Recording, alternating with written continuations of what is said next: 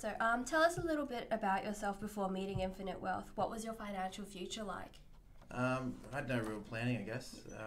It was kind of, I was looking to buy a business and a house, but I guess I got put on by a mate to Infinite Wealth and sort of found out, I don't know, a better way of doing things, I guess. Yeah. Okay, awesome, thanks. What changed when you met Tim and the team at Infinite Wealth?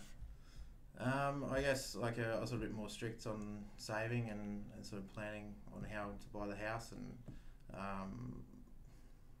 probably the information surrounding the house, or how to buy a house exactly and what's involved, was quite good. Okay. So yeah. Awesome. What has been your experience with Infinite Wealth since becoming a client? Pretty good. Louise's was a big help initially, to sort of knuckle down and save, and sort of put a bit more direction and focus on what to head for, I guess. Yeah. Awesome. How does your financial future look now? Better than it did, that's for sure. I probably could be better. I've probably got a bit slack in the past 6 months or so, but I think I've still got an idea in my head where I want to head and where I want to be, I don't know, in 10 years or 15 years or so. Awesome. Last question.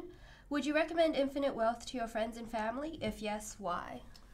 Yeah, I would, especially to workmates. Like in Fly and Fly Out, a lot of people sort of get into that work and have, I don't know, high expenditure income, so it sort of gives them something to focus on and something to work towards rather than sort of spending on toys and so on. So yeah.